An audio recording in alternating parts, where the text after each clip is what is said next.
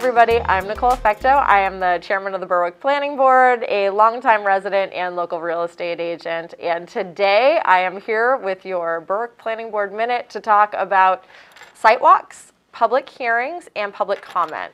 And that's pertaining to the planning board. So the site walks, public hearings, and public comment sessions are the public's opportunity to participate and to have their voices heard, their concerns heard, their questions answered.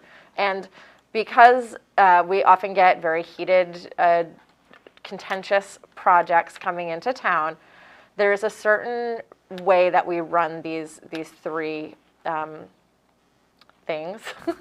I'm sure I have a better word for it. I don't. Okay, there's a certain way that we run this, and I wanted to get the public educated on what the protocols are and the processes are for these. So I'll start with a site walk. A site walk is the planning board's opportunity to go out to a site of a project and look at the layout, speak with the engineer, speak with the applicant if necessary, and just get some real basic questions answered. The public is always invited to participate in a site walk. We love to have the abutters there so that they can also see layouts and lot lines. A site walk is not a public hearing. It is not an opportunity for the public to ask a lot of questions of the applicant. Some questions that are welcomed at the site walks are, where are the lot lines? Where will the road be? Where does the open space start?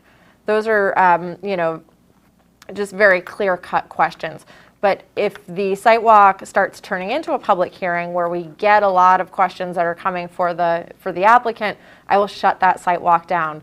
Anything that's turning into a public hearing or a meeting needs to be recorded properly. And while I take notes during our site walks, I'm certainly not recording it, and it is not considered an actual meeting. So that's a site walk.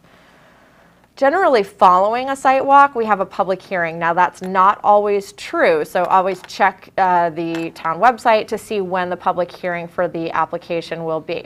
The public hearing is the public's opportunity to participate in the application and to express their concerns, get questions answered, and that's when you can have an interaction with the planning board at that level.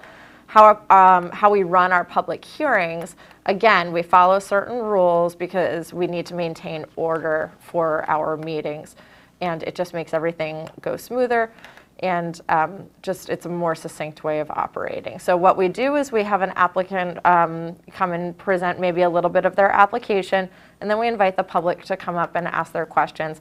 They ask their questions directly to the board, or address their comments directly to the board. The board records the questions and comments. We generally do not have a back and forth conversation. It's a public hearing where we are here to hear the public.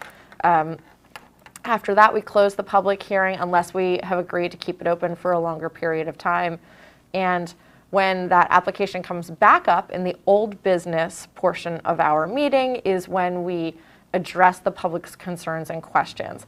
At that point, the public hearing is over, and it's not, we don't have any more back and forth. So sometimes we'll have members of the public in the audience trying to talk to us up here on the board, and that is just not how we run our meetings. So I like to make sure everybody's on the same page and you know what the expectations are for the meetings and the public portion.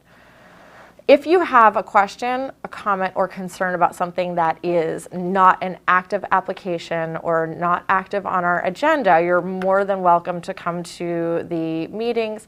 We have 2 public comment sessions. One is at the beginning of the meeting and one is at the end of the meeting. You're limited to 3 minutes each. It's limited to residents or property owners in the town of Berwick, and it's for things under the purview of the planning board. And that's also important to know. If you come to us asking us to do something that is under the purview of the select board, there's not much that we can do. We're going to direct you to go to their meetings. But that's basically how it runs for public input. You can always also email me as the chairman of the board. You can email Jenny McCabe as the code enforcement officer. And right now we are in flux with our planning department, so we don't have a town planning director at the moment, but you know, you could email James. It'll probably just get directed to one of us, though, until we have somebody in that position. As always, feel free to send me an email. I'm very responsive, and I look forward to the public participation. I think that the more educated the public is, the more effective they will be as public participants.